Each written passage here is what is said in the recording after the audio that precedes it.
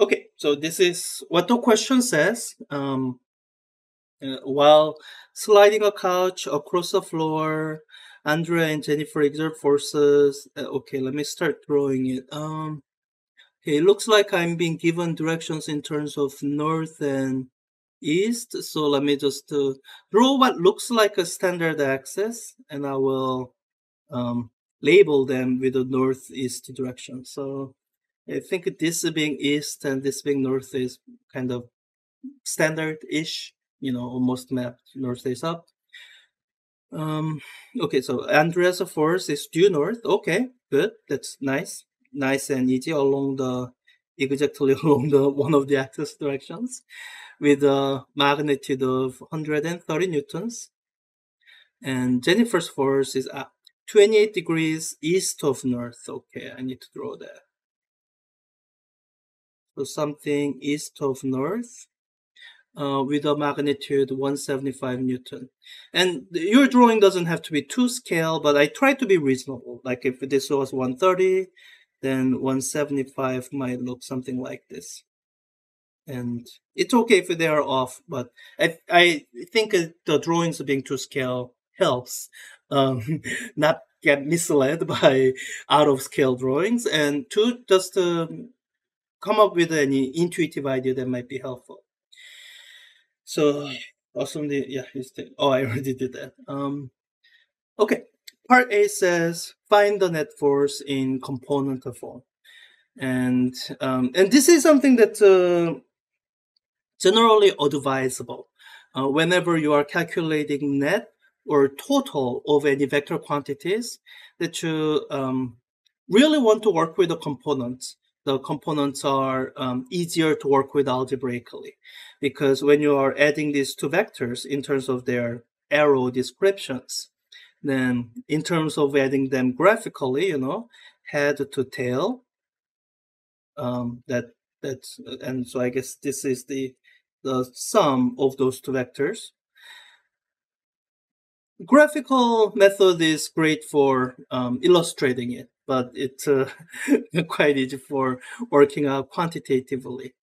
So what I want to do is I want to write down both Andreas force and Jennifer's force in terms of their components. So I think Andreas force is easier. It's all in the north direction, and I'm gonna be using these coordinate unit vectors in unit vector x hat in the eastward direction, and unit vector y hat, a vector of unit length of 1, no unit, is in the north direction. So I can think of Andreas force as being this unit vector times 130 newtons. So force due to Andrea is equal to 130 Newton y hat. Jennifer's force is the harder one because it's going at a diagonal angle.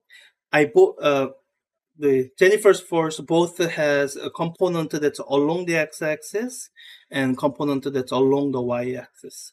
And I like to think of something like this in these terms. This entire force vector as being made of two component vectors. And you can actually imagine adding them graphically. This is the x component, and this is the y component. And the way I've drawn, it's already kind of graphical head to tail addition. So this will be my x component of Jennifer's force, and this will be my y component of Jennifer's force. And as you're drawing these components, I hope you recognize this right triangle. The right triangles help you work out the trigonometry. So let me say, okay, this is the right angle. And we are given this angle theta. So let me just label the other angle in this diagram that's equal to the theta. And that should be this angle here. You can use whatever geometry, to prove that. Hopefully this makes sense. If not, contact me, let me know, and we can figure out. But this drawing of the right triangle and locating the angle, that's going to be something that you do many times in Newton's law problem solving. So it's something worth practicing early on. with this angle labeled, now I can actually associate these legs of the right triangle with the hypotenuse. So this x component, it's the opposite of the angle. So this is where you have to remember so, ka, toa, as in sine of an angle is the opposite of our hypotenuse, OH, and ka, cosine of an angle, is A, adjacent, over again hypotenuse. So here, since this is on the opposite side, what you can say is that sine of the angle theta is the opposite, the f due to Jennifer, x component divided by the hypotenuse, force due to Jennifer, the magnitude, or just solving it for the x component, you have the force due to Jennifer in the x component is Fj times sine theta. And this is the magnitude of the amount of the vector that's in the along the direction of x ahead. So you can actually write down the vector version of this, which will be, so let me just build together the force due to Jennifer. That's going to be this x component times the x hat unit vector. So that's the algebraic description of this exact arrow. And for you to get the full vector, you need to add the y component. That's the adjacent side, so it'll work out to be fj times cosine of theta times y hat. So these are your component representation of the two vectors you are given. And once you have these, then you can just do the algebra. So we can say that, okay, for the net force, you can say, okay, so for the net force, that's gonna be the FA as a vector plus FJ as vector. And I really like this unit vector notation. There is a reason for that. The biggest reason is you can treat this as a regular algebraic expression.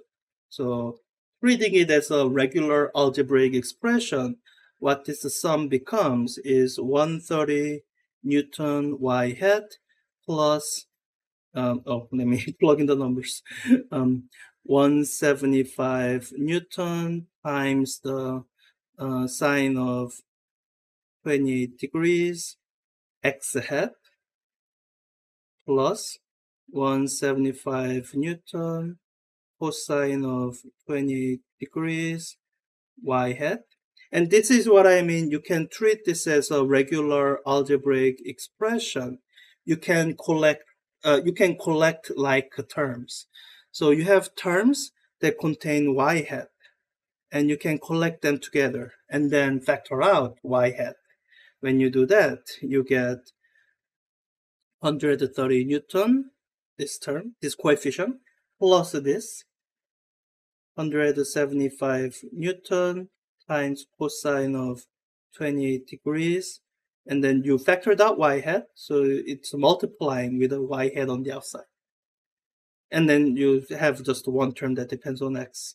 So plus 175 Newton sine of 28 degrees x hat. Here the orders are swapped, but for the algebraic properties of these objects, it doesn't matter whether it's x hat coming first, y hat coming first. It means the same thing because it's the hat notation that sets apart the x component from the y component. So I can work out this number, plug it in there, work out this number, and plug it in there. Let me do this in Wolfram Alpha in the interest of time.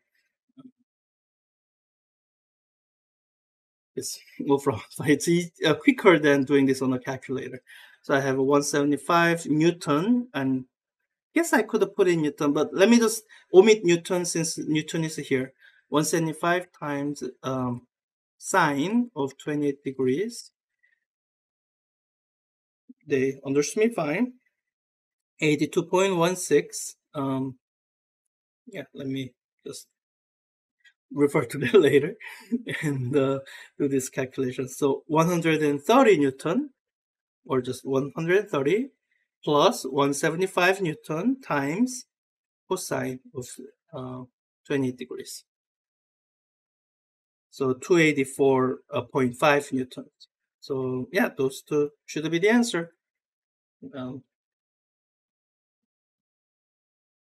82.16 and then 284.5.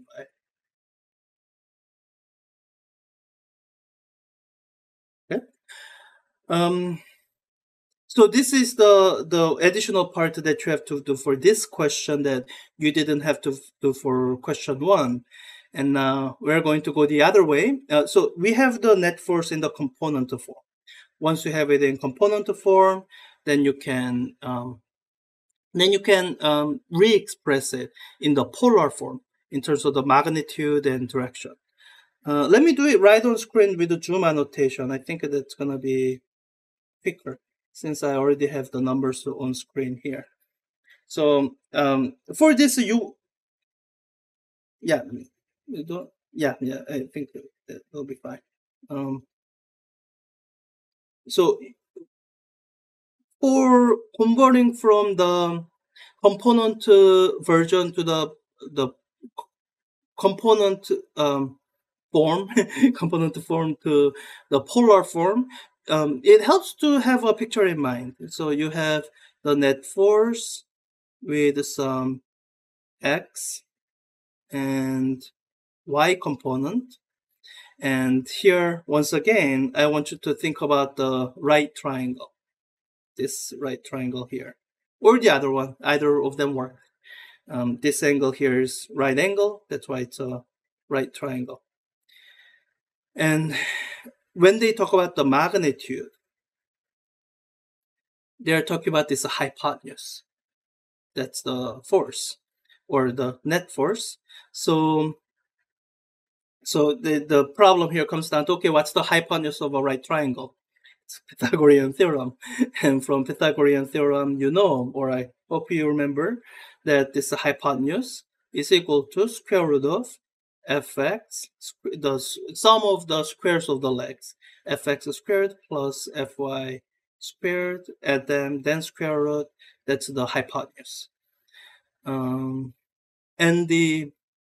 for the direction, let's see, it's having us do something over east. Oh, I guess north of east is probably the easiest way to describe this. So I have, this is my eastern direction, and this is the northern direction from east. So I'm looking for this angle here. And this is finding direction in angles. It's the trick function that's most often useful is tangent, because the tangent of theta, it just gives the rise over the run, or the y over x, or in this case, the y component of the net force over the x component of net force. That's going to give me tangent of theta.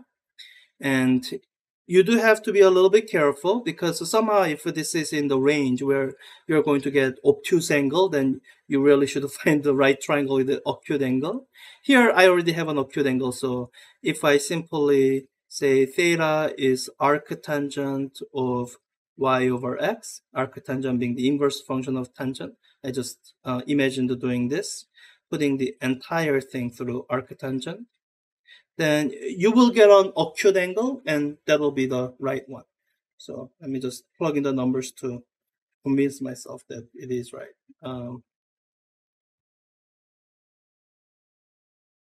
So my components, 284.5 divided by 82.16. That's the ratio that's going to get put through arctangent. So trig, second, inverse tangent. So 73 point, I think that's already in degrees, yeah. So the angle here should be 73.89 degrees. 73.89 degrees north of east. Oh, and I never calculated this, so let me do that. 284.5 squared plus 82.16 squared. Okay, that's the sum. Let me take the square root. then I get 296.1. That seems reasonable to me. 296.1. That's the length of this hypotenuse. Okay. And the last one, I think this is, this is something that in other contexts we call weak equilibrium. It's the force that if added to the other things that makes the net force zero. It's basically the opposite of the net force that we found. Hopefully, after you read the question, that makes sense. Um, so vectors, once you get used to handling them, they are quite useful. The usefulness of vectors can't really be overstated. The only the thing that bums me out is we don't use it quite as much in physics 4a, especially in the vector notation, without necessarily breaking it down into components. In physics 4a, as you will see when you go through a standard strategy, you'll see what's always breaking it down into components and working with the components. And in the higher levels of physics and engineering, you deal with the more abstract vectors. And I'll just leave it there because in this class we're not really going to get to that. But learning to work with the vectors, that's something that everyone should make sure that they know how to do.